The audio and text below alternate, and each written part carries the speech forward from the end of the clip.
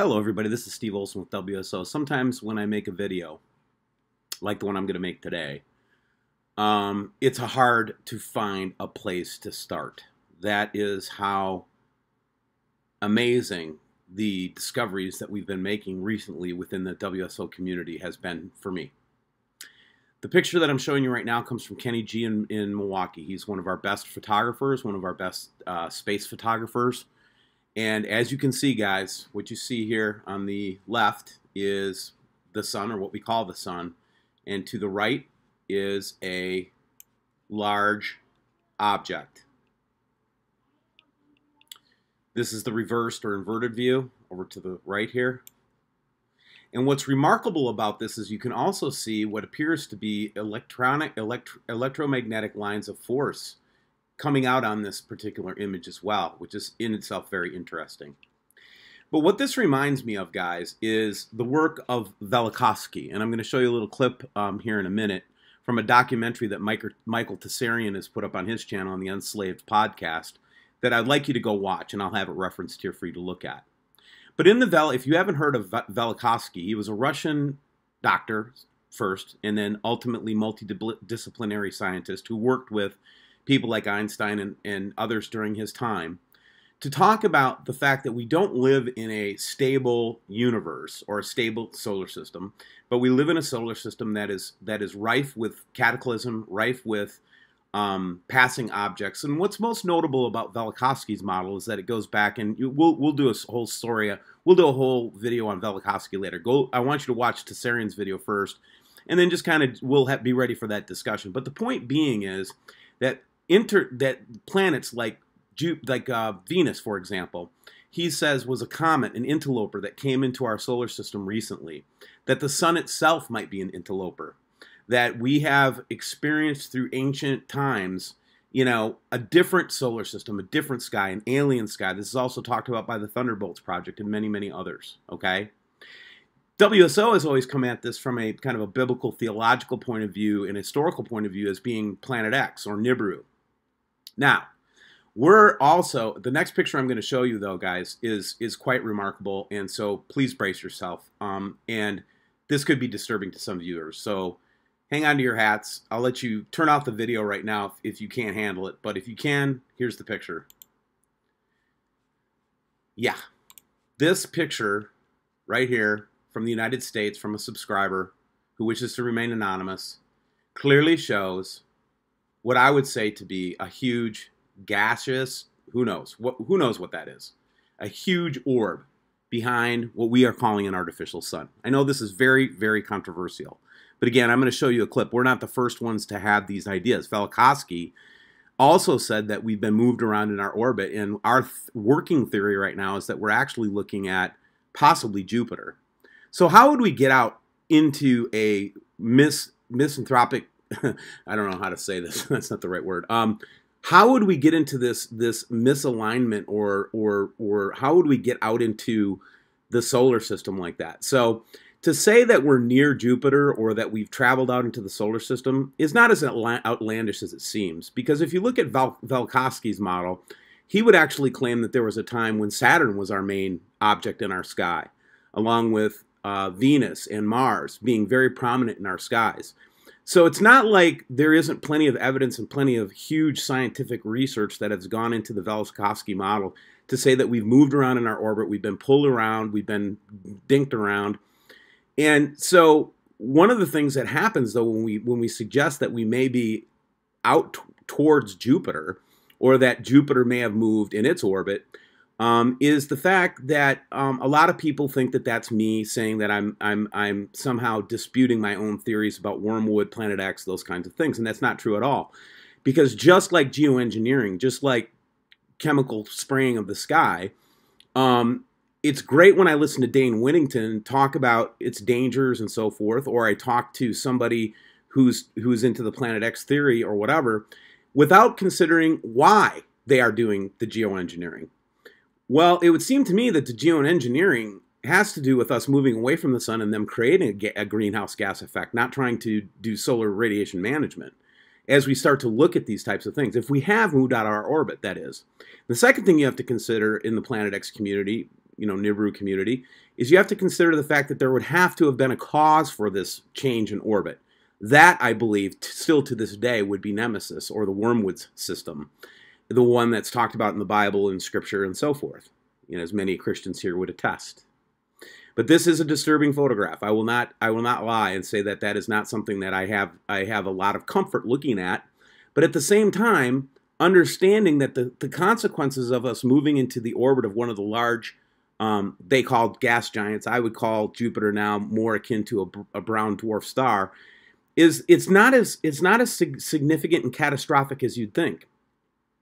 The main effect would be the loss of temperature of about 10 degrees Fahrenheit off the surface temperatures, but the core of the Earth would start to heat up even more. Well, I'm getting reports now, as we started to delve into this theory, that there are farmers that can't dig down too far into the dirt because the dirt gets too hot. And this would explain the volcanism. This would explain, all of the earthquakes and things that we've been looking at, as if we are indeed in some type of a electromagnetic dance with a closer Jupiter, or a Jupiter that's closer to us. All the effects in the Occam's razor analysis that we talked about for Planet X would still be legitimate. So I just wanted to point this out to you. And then this is not the only photograph that we saw like this, guys. I will show you another one to refresh your memory. This is this one on the left is a photograph that we received not too long ago. And it's remarkable how similar, if you can imagine that you're looking at Jupiter through the atmosphere, that it's all messed up, that the bottom of Jupiter looks exactly like recent photographs. But look, this is the second time that we've seen this large orb behind the sun. And now what I want to do is I'm wondering, are we orbiting around at a very high rate of speed? And the reason that we see these huge halos in the sky is indeed because we are on the dark side of a large planet. Now, am I saying that this is definitely Jupiter? No. But I am saying that there's compelling evidence to suggest that we are looking at something in our solar system. How did we get here? Probably because of Nemesis. So that's my working theory right now. So I thought that you guys would be interested to see those photographs and those pictures. Other pictures that kind of suggest something weird going on here, guys. Here's a striped planet or striped object up in this corner, and then total darkness over here. It's just crazy the kinds of photographs that we see all the time, that we're seeing all the time, okay? Here's another one. Now, this one comes from Finland. Again, the photographs that we are getting at WSO right now are to the level of fantastic, to the level of freaky, but we're going to talk about a spiritual message here as we get towards the end that will hopefully give you some comfort as well. But what we're looking at here, guys, is clearly something going on, and it would appear to be the edge of a large body sitting right there. Again, this photograph comes from Finland. So literally all over the world we're seeing this type of thing. Let's take another look at another one. This is a full spectrum image. We've been getting some full spectrum photography from one of our subscribers, and if you want me to shout you out, bro, I will do it. But right now I'll just keep it under wraps because I don't have your explicit permission. But full spectrum photography basically takes all the spectrums of light, electromagnetic, UV, IR, and combines it into one photograph. And what you can see here, again, is this huge orb object that just stands right out just to the left of the sun. Another interesting observation. And then, of course, we talk about the chemtrails all the time. I won't bore you with that. But again, I am starting to think, when you look at something like this kind of a massive global effort and coordination that would have to happen on a worldwide basis, it only leaves you with one conclusion: that there's something that they're all trying to prevent, desperately trying to control, desperately trying to mitigate. And I think there's plenty of evidence for that. And again, we've got the huge halo and the chemtrails that we talk about all the time. Check out this photograph from one of the Earth cams. I think this is in Florida. It looks like Deerfield Beach to me. But yeah, right? More photographs from subscribers just showing the same thing. Have we changed in our orbit? Are we now experiencing electromagnetic effects of not only the sun, but also of other bodies? And if other bodies, what are they? Are they Jupiter? Are they planets in our solar system? Are we still being influenced by something else? I think that all of the above is true. I don't think that we've ruled out anything that we've talked about in this community by any of the artists or creators. All we're doing now is starting to get some focus on possibly what maybe is going on. But you can see, guys, when you see something like this, and I know a lot of you guys don't believe in the satellite stuff from NASA. I respect your feelings on that. I know why you'd feel that way. But when you start to see these types of signatures, this is all electromagnetic energy, guys. And it would suggest that we're in a very crowded area of space. That's what this is saying to me. And then I wanted to look at, one of the things I started doing then is also with the Kenny G photography. Here you can see the Jupiter type object here again with the stripes. Again, could that be a different brown dwarf than Jupiter? Possibly. But also what we have here is a very clear image of a rock, of a planet or orb or moon or whatever it is, okay? But then you look over here. Now what I did was I took all the main moons of Jupiter and I put them side by side to see if I could identify which one it looks most like, and it looks most like Io. There's been movies on Io lately. There's been all kinds of talk about Io, Saturn or Jupiter rising, Jupiter ascending. The moons of Jupiter are many. So if we were traveling and if we were in that part of space, or if we were in some kind of proximity to Jupiter, we would expect to see these planets. We would expect to see these moons. And I think these look a lot, all look pretty familiar, don't they? We've seen this picture of this Mimas type object with a big hole in the side of it. We've seen pictures that look like Europa. We've seen pictures that look like these different. So again, I'm not saying that it's absolutely positively true that what we're looking at is a closer look to Saturn, but did anybody catch the MBB 333? And I won't show it right now, just go to his channel. There's a little segment where he actually was able to take a picture with Jupiter with his camera and capture the stripes of it, which is unbelievable because it used to take telescopes to do that. Again, much corroborating evidence to this. And here's the second one. Again, I'm just showing Io, Europa, Callisto, and Ganymede to show. And then going over here to look at Kenny's photograph, again, we have this very round object right there. Not a lens effect. Not a lens effect, my friends. Okay? It's just not. So what good is knowing all of this information? You know what I mean? What good would it do? Here's one where you can actually see stripes emanating out. Looks like an edge of something. And then in this one, you actually have some artificial stuff going on up in there. But what good does it do to know all of this? Well, there is some good to know from this. First of all, it answers a lot of questions if this is true. Number two, we in this community have the privilege, if we're really paying attention to this stuff and we really understand that there is the potential of cataclysm, there's the potential of disaster, etc., right around the corner, it gives us a chance to confront the angel of death before we have to face it face to face. And one of the great benefits of looking at this type of a, kind of a potentially an event that will really change the face of the planet and change civilization itself is that you will be prepared and ready in your mind, in your heart, to deal with this. And number two, it also gets rid of what we call the parasite. So when you start to look at this, it just obviates reality as you know it. It shatters the dream. It shatters the illusion. And there's a great benefit in that, guys. And what is that benefit? The benefit is that you can get rid of that consciousness that's not yours. You can decide for yourself what's important. You can stand on your own 2 feet in freedom and sovereignty because you're not worried about your life anymore. You faced the angel of death. You faced your own demise. And now you can look it straight in the eye and say, look, the parasites that are on me are going to go. And I'm going to think for myself, and I'm going to experience for myself, and I'm not going to be under the control of anybody else's consciousness. That's the benefit of all this stuff. Let's go to a couple stories, and there's much, much more to come. Like I said, I don't even know where to start half the time when I do a video nowadays, guys. So anyway, going back to the Velikovsky idea, I'm going to recommend the Unslaved podcast. Just published this. Synchronicity is strange with certain people right now. I have a strange synchronicity with a lot of you out there right now where we've kind of got onto this thing. But lest we feel alone, look what Immanuel Velikovsky had to face in his time regarding the theories that he talked about.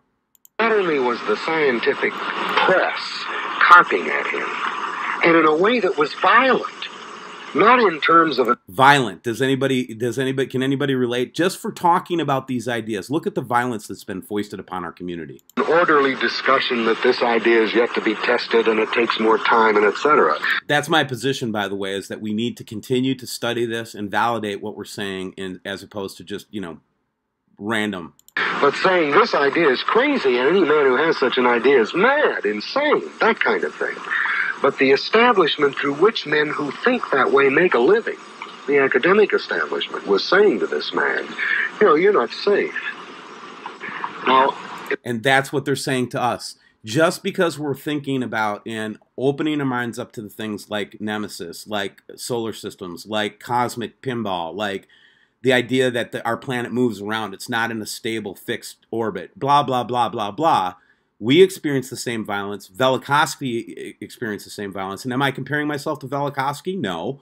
But what I'm saying is this community, you can see that there's been a vociferous reaction to what we say. We are the black sheep of the conspiratorium, make no mistake. But also, we're also sitting on the biggest granddaddy conspiracy in the history of mankind, if what we're saying is true. So a couple last things I wanted to talk about, and we're going to talk about plasma later. But in case you're wondering about predictive programming about this, I just got this article from BBC News from a subscriber talking about a very popular movie in China's sci-fi industry called The Wandering Earth. It's basically a film that tells the story of our planet doomed by the expanding sun being moved across space to a safer place. The Chinese heroes have to save the mission and humanity when Earth gets caught in Jupiter's gravitational pull. And there's so much predictive programming once I started to look at this, that it's not just the Americans, it's not just the British, it's not just the the Five Eyes. It's literally the whole world. Science fiction has talked about this and so forth. And let me remind you of one last thing. It's the Adam and Eve story. And this goes right up the center of the fairway as it relates to the Velikovsky model, and I'll leave a link of it below. But it talks about these ongoing and repeating cataclysms. And by the way, the CIA felt it was so important that this story, this work of nonfiction was so important that they made it classified until 2014, and then finally released it in 2016. But they only released 50-some pages of the total content of the book, which I think was something like 300. So take a look at all this stuff. Now, am I trying to scare the bejeebers out of you? No. What I'm trying to get you to do is to see that we live in a volatile solar system. And again, I go back to this idea. If you can manage, and this is where I'll end up, guys, okay? If you can manage to take an eternal perspective as opposed to a temporal one, do you even think about what eternal life is? Do you even think about what eternity might look like? When you look at the eternal perspective, these temporal things become an object of interesting scientific inquiry, and you also then have a chance to deal with your inner self. Because no matter how many rabbit holes that we jump down, and we'll talk about this more in the coming days and weeks, the rabbit holes aren't important. The who's, what's, and where's are not important. What's important is that all of this gets you to a state where you work on your inner self, where you are working on your self-accountability. You're becoming more virtuous. You're seeking to attain a higher level of vibration, as some would say, or spiritual path, or spiritual truth. And if you are on that journey with me, my friends, welcome aboard. If you're thinking about joining this journey so that you can also know what's going on, hopefully we're learning what's going on, and that you can start to deal with your eternal spiritual heart, all of the things that come with that, then welcome aboard, WSO. I hope you're having a wonderful day. Be encouraged. Know that you're an eternal being. Know that you have nothing to fear. Steve Olson, WSO.